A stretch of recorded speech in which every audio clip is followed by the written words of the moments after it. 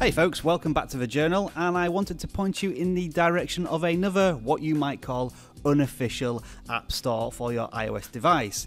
You need to point your browser to tweakboxapp.com and then tap on the install button, and this is essentially going to install a new app store onto your iOS device.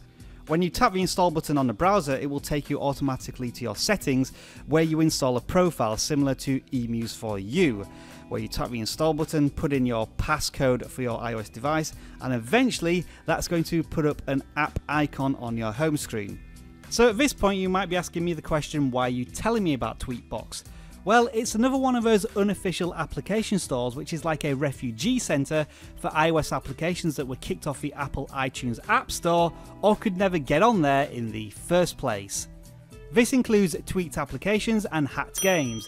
And another reason why Tweakbox looks interesting is because it has a very user-friendly layout, and it also lists which applications are currently working or not, and whether they need to use a loophole such as the airplane mode or the date change, and you can look at the application in more detail on how to do that.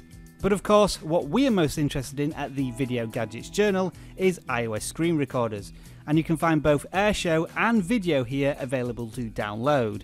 Now, let me stress that there's nothing particularly special about the applications here.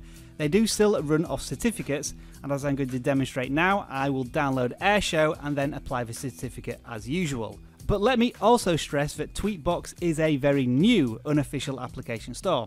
So we can only hope that more applications are added, such as tweaked applications, hacked games, and whatever else you might be interested in. So there you have it folks, the latest version of Airshou downloaded from the Tweakbox application store. But just bear in mind, when a certificate gets revoked, it's not immune from this. As always folks, I hope you found the video useful. If you did, don't forget to give it a thumbs up, and if you enjoy this sort of content, then subscribe to the Video Gadgets Journal for a whole lot more on iOS screen recorders.